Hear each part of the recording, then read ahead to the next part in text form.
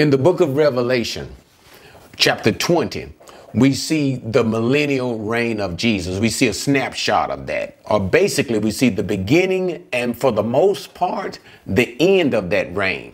But when Jesus returns, this is what we understand as the second advent. He comes back in glory. One of the first things he does is he destroys the enemies of the Jewish people, and he takes the Antichrist and his Antichrist personally and puts him into the lake of fire. But nevertheless, and then the next thing that he does, Revelation 20 exact, is he takes Satan.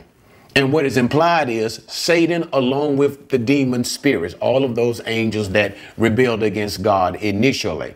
And he puts them into the abyss, which is a temporary place of confinement for demonic spirits. And he places them there, binds them for 1,000 years. Now, what's significant about this 1,000 years is the 1,000 years is the entire length of Jesus's messianic reign. That's how long Jesus would set up his kingdom over the literal earth. What also happens at the earth at this time? Remember, we have just come out of the Great Tribulation. The earth has basically been destroyed. According to Isaiah chapter 65, Jesus renovates the entire planet. He brings the planet back to the state of basically what it was when God initially gave it to Adam in the Garden of Eden. There is peace in the animal kingdom. Animals no longer devour one another. It has been restored back like it was when Adam had it. All animals eat grass. So the animal kingdom is at peace with mankind. What is it? The tameness. All animals are tame, and you can call a lion, say, come here, little kitty, and a big lion will come to you and not destroy you. This is what Jesus has done for the planet. This is the restoration of all things, not only Israel, but all things. Now, even Jesus himself. Remember Matthew chapter 17, Jesus talked about how he will be in the kingdom. And when the disciples, Peter, James, and John saw, they gave an eyewitness account of what Jesus would look like. They said he shined like the sun at full strength. The glory of Jesus, the power of Jesus, the holiness of Jesus, the beauty of the world that would be given. All of this will be done by Jesus, and he will be reigning as king over the entire world with power, goodness, and grace. And all of mankind, and that's my point I'm driving at, all of mankind will be beneficiaries of the goodness that Jesus has brought to this awful planet. Now, as we continue to Revelation chapter 20, moving on through, we find out that Satan will be released from that prison of the abyss after, and only for a short time, after the 1,000 years. That is after Jesus's reign. And when he is released, very quickly, he gets mankind, he influences mankind to rebel against Christ. And he brings up an army to try to overthrow Jesus. The Bible said the number of that army, and I'm slowing it down, will be like the sands of the seashore. This is not an exaggeration. There will be great numbers of mankind rebelling against Christ. But here's what I want you to see. I want you to stop and think about this. The reason that Satan was placed in the abyss in the first place is so that he would not influence mankind, so that no demon would influence mankind. In other words, mankind would have it better than Adam did.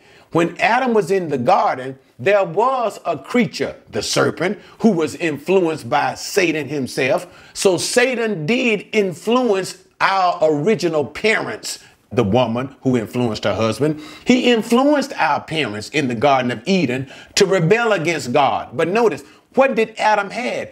Adam had paradise on earth, but nevertheless, he had an adversary there who influenced him to be against God.